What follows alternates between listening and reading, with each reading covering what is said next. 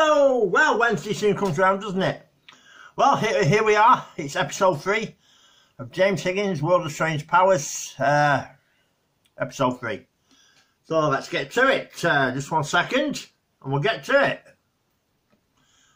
Right, well, this is a parallel universe story here on James Higgins' World of Strange Powers, episode 3. So let's get started. Just 1 second, and we'll get to it. Just 1 second. Do parallel universes really exist? While still a theory, it has found backing from renowned physicist Stephen Hawking. So if, for a minute, we assume they do exist, then the argument of alternate realities existing does follow. In fact, the two terms are often even used interchangeably. Now, this alternate reality may have a different version of you, the other you may look the same, but can have a different set of aspirations. The possibilities are endless. The possibilities are endless, aren't they? You know what I mean? There could be countless versions of all of us in parallel universes. So let's get to the first story about a parallel universe. 1 second. Right, here we are. This is an interesting story. Get ready.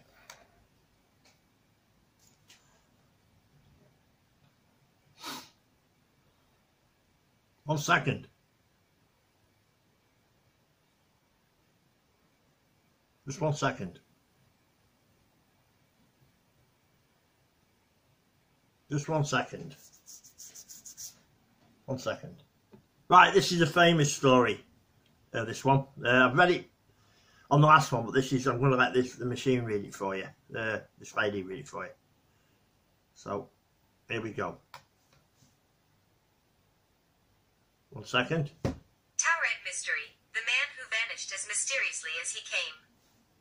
Wow, just 1 second. The man said that his country has been in existence for 1,000 years, and was a little puzzled why his country was called Andorra on the map. Wow. Wow. 1 second. Right, here we go. 1 second. New Delhi. It was July 1954, when a smartly dressed man arrives at Haneda Airport in Tokyo, Japan. Much like other passengers, he makes his way to customs. But whatever happened from this point onwards have left all puzzled and concerned. When questioned by the customs officers, the mysterious passenger said he was from Tauret, also referred to as Tauret Mystery. The mystery man claimed that it was the 3rd time he was visiting Japan from his country. But, to the surprise of officers, they couldn't find any country named Tauret. The primary language of the man, described as Caucasian-looking with a beard, was French. However, she was... 1 second. There we go.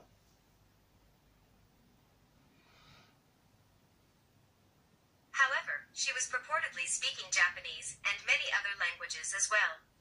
Wow. 1 second. 1 second.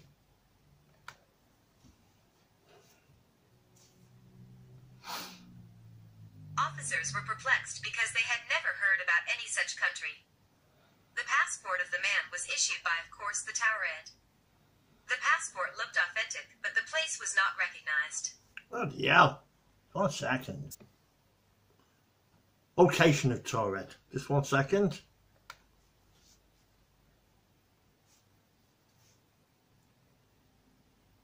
The man was then given a map and asked to point out his country. He immediately pointed to the area occupied by the Principality of Andorra. Andorra is at the border of France and Spain. The man said that his country has been in existence for 1,000 years, and was a little puzzled why his country was called Andorra on the map. The man argued with the customs officers for long, and refused to give in. What is the mystery all about? He was also carrying currencies of different countries, probably because he had made several business trips. The mystery man shared other details like the company for which he was working, and the hotel where he stayed. Officials find out that the company, which he mentioned existed in Tokyo, but not in Tauret. Similarly, the hotel he mentioned did exist, but hotel employees informed them that no such booking was made. This prompted officers to take the man in custody for further interrogation. Officers were suspicious that he might be some criminal and confiscated his documents and personal belongings. The officers put the mystery man in a nearby hotel whilst they conducted their investigation. Wow! Just wait 1 second. Just 1 second. Mystery man vanishes amid tight security. To ensure that the mystery man didn't escape, 2 guards were placed on the door. It must be mentioned that the hotel room in which he was staying only had 1 entry and exit point. But to everyone's surprise, the man vanished the next morning. Not only that, but all his personal documents had also disappeared. A search was launched to find the man, but in vain. The thing that was troubling investigating officers was that he was put up in a room high up in the multi-story hotel building with no balcony. Wow! That's my favourite story of, one of my favourite stories of parallel universes. Really. The man from Torrid. Yeah, so interesting story that one, isn't it? Eh? Very interesting story. You know, really is that one. Yeah. Anyway, won't be a second, I'll be back with the next story here on James Higgins' World of Strange Powers, episode 3. Stay tuned. Right, here's some ghost story from the Tower of London. Here we go. Just 1 second. Just 1 second. Here we go. In 1483, the 2 young princes were infamously murdered in the tower, with their murder remaining unsolved to this day. The shadowy figures of 2 lost little boys, holding hands, are a relatively common sight in the White Tower as they drift between rooms and melt into the walls. Wow! Bloody hell! Right, just 1 second. Right. Many other tales of Tower of London ghosts involve Anne Boleyn, and was, of course, imprisoned in the tower and beheaded in 1536. The ghost of Anne has been spotted in many different parts of the Tower of London, both roaming the inside of the buildings and outside upon the Tower Green. Wow! Hey! Wow! 1 second. Here's the rest of the story. 1 second. It's said that her headless torso paces through the tower at night, and is most frequently spotted in the chapel of St. Peter, where she was buried following her execution. Wow! Unbelievable! There's some more to this story. Wow! In 1864, it's recorded that a soldier guarding the tower saw the terrifying, headless figure of Anne, panicked, and tried to stab it with his bayonet. The dagger, of course, went straight through her ghostly figure. The soldier fainted from fright, and was about to be court-martialed for being asleep on duty. Wow! Unbelievable, eh? Right, here's the last bit to this story. Wait till you hear this. However, many other guards came forward and claimed they'd also seen the ghost of Anne whilst on night duty. As a result, the soldier was let off. Wow! Hey, wow! 1 second. Wow! Wow, hey, one night's a good story, eh? Some ghosts in the Tower of London, I'm telling you. Wow! Just 1 second, we'll get to the next story. Wow! Welcome back. Right, here's another story. Wait till you hear this one. Wait till you hear this one. Right, here we go. 1 second. Penrith, Cumbria.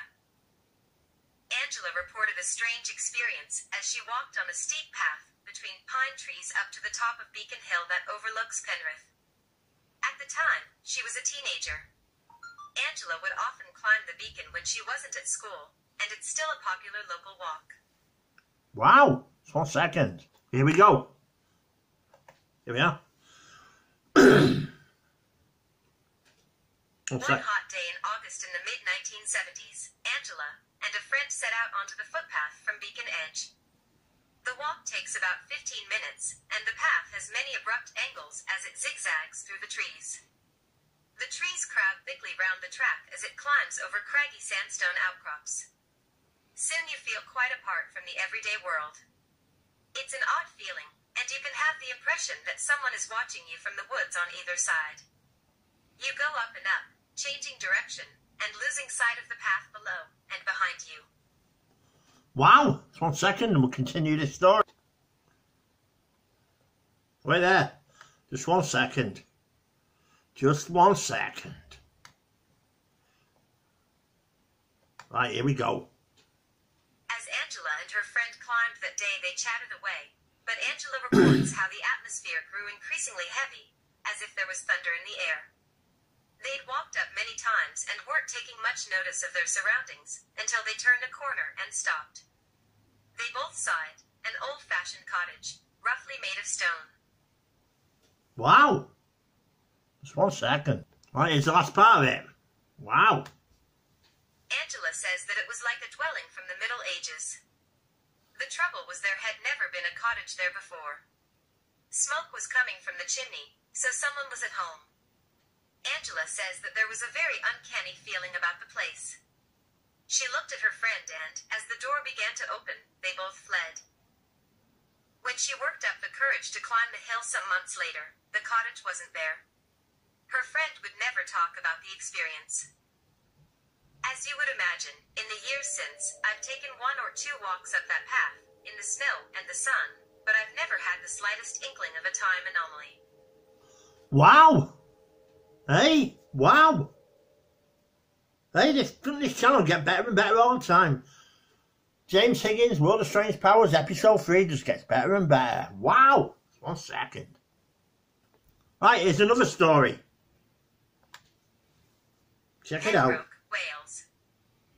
Over the next few years, I taught an evening class on ghosts and legends for adults. I told the story of Angela Charlton, and one man, Roger, who I happened to know from outside the class, told me his tale. Roger said that he and his family had visited Pembroke Castle in Wales. They were climbing the tower, and he was a flight or 2 above his family. When he reached the top of the castle tower, he glanced out over the river and saw it was full of medieval boats. He thought there must be some kind of festival on, but when he remarked on it, not only had his family not noticed it, but when they went out to look at the river, there were no boats. Roger had no explanation for this and didn't make a big deal of it. He probably wouldn't have mentioned it at all if I hadn't told him the story about the girls climbing the hill in Penrith. Wow! Hey! Wow! Believable, isn't it? Hey! Wow! Just gets better and better, doesn't it, this channel? James Higgins Open World and James Higgins World of Strange Powers, episode 3. Wow! Keep listening. Wow! So 1 more story and that's it for this episode of James Higgins World of Strange Powers, episode 3. Wow! It comes out every Wednesday. Hey, keep listening. Wow! Welcome back. Here we go. Here's the next story. Listen to this. Leeds Castle, Kent. Also in a castle, though they don't all happen in castles, far from it, there is a story of Alice Pollock, 1868 to 1971, who visited Leeds Castle in Kent. Pollock was born into the minor aristocracy, and this may have allowed her entry to Leeds Castle in a time when it was not generally open to the public. Leeds Castle is a famous and picturesque castle not far from London. Alice Pollock was psychic, and she was trying out some psychometry in Henry VIII's old room. Psychometry is the technique where a psychic will touch an object and learn about its history from the impressions they pick up. Wow! 1 sec. Touching various objects in Leeds Castle propelled Alice back into the past. The castle changed and became cold and bare. The carpet vanished, and there was a blazing fire piled with logs. Alice saw a tall woman pacing back and forth in the room, apparently lost in concentration. In an instant, all returned to normal. Later research informed Alice that the room in which she had the vision had been the prison room of Joan of Navarre, 1368 to 1437. Wow! Hey! Wow! 1 second. Right, this is the last bit of it. Wow! Joan of was Henry V's stepmother, who was imprisoned after being accused of plotting against the king. She was found innocent and released ultimately. This story comes from Alice Pollock's, officially Alice Wycombe Martin Pollock, autobiography Portrait of My Victorian Youth, Natural and Supernatural, published in 1971. Wow! Hey! Well, there you go. Wow! That's this episode of James Higgins' World of Strange Powers over. Episode 3. Hope you enjoyed it as much as I've enjoyed doing it. And check out episode 4 next Wednesday. Come out every Wednesday. It's one of the 15 episodes in total. This is episode 3. This is. So, please subscribe. Thank you.